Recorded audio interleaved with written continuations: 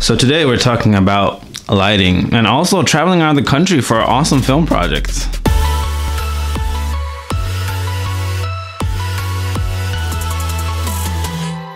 Hey up peeps, my name is Dino, welcome to the vlog. Recently I've been involved in a massive project involving going around the country to visit some of the fastest growing companies and gathering videos in the form of interviews and B-roll and things like that to represent them through this project. Now, as you know, traveling is at the top of my favorite things to do list, and I just enjoyed every part of this adventure wherever we went, especially considering that at the end of that trip we had to do a full-on production for whatever the client was. So all in all, it was the ideal experience. Among other towns, we also visited Mostar, which is a big town in the south, and it's always warm. And I was just thinking, man, if I already had a van, I could come here a few days in advance, find a place to park by the river, enjoy my life, and then when the crew showed up, I just, pop in, we do the filming, pop out, and I'm back in my van. But that story is for another day. I'm gonna be showing you examples from 3 different videos which are all part of the same campaign, so they pretty much have the same concept, which is a lead speaker as the A-roll, then we have a second camera as the B-roll, but then we have a B-roll of like shots from the company and what they do and things like that. The key part here is obviously the interviewer shot because that required the most effort.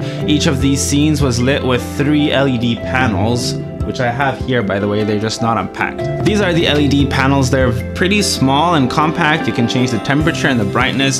They're very portable, also very on the budget side, which is what we talk about obviously, but they're perfect for these kind of small or medium shot scenarios where you don't have to worry about distance or things like that. Each of these interviews was also shot on 2 cameras, so we had a primary camera set up in the center, just always facing the speaker, and a secondary camera which I or my colleague would be holding either handheld on a tripod or on a gimbal to get some shot of details, maybe hands moving, close-ups on the face and things like that. Usually we had a 50mm on the main camera and then an 85 on the secondary camera. So actually, now looking at the footage from the first video, we only used 2 lights for this one. We had a key light on one side and then a hair light in the back because we had a bunch of ambient light. We had big windows on either side because they have this amazing, beautiful office just perfectly suited for work. And there was this beautiful brick wall as well as some other details which we decided to leave in the shot and kind of complement the entire story of their company and what they were talking about in the video. As usual, the key light is about 45 degrees diagonal to the speaker as well as 45 degrees from the top,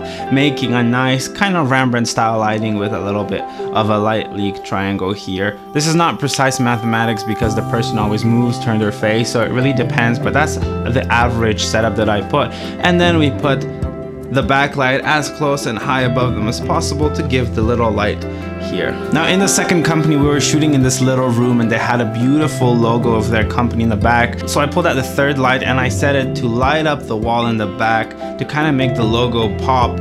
It might not even be visible here, but if it wasn't for the third light, the background might have been extremely dark. And since they're also a software company, it was very similar in nature to the first one aside from slightly different lighting. I put the subject in the opposite corner just so not all the videos are repetitive. So in the first video they were in the left third, while in the second video they were in the right third. Now the last video is slightly different. There wasn't so much happening in the back to use a third light to light up the back.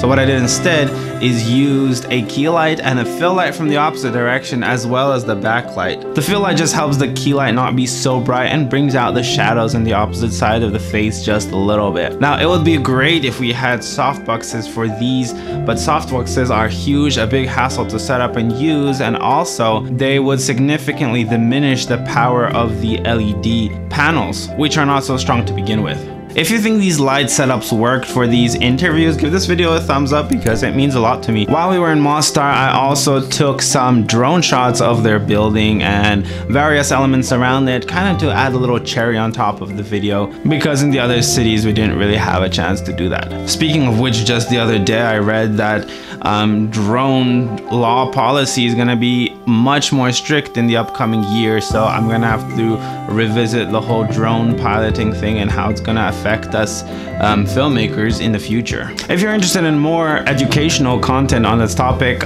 feel free to subscribe wherever the button is, I guess. over there somewhere. Oh, and another thing that's worth mentioning, I did grab this little photo of the lake while on my way to Mostar that day. It didn't seem like anything special at the start, but it got pretty good engagement on my social media, so I just wanted to share that because I'm proud of little moments like that. Thank you guys for sticking it out and bearing with me through yet another video. I have lots of things coming up, including the whole TikTok situation and how it's gonna be faring with the new apps that are trying to replace it, as well as some gear changes and just the usual things you tend to see on photographer slash videographer channels like mine. Thank you guys for watching. I'm gonna see you guys next week. Now I have to return my spider web of lights.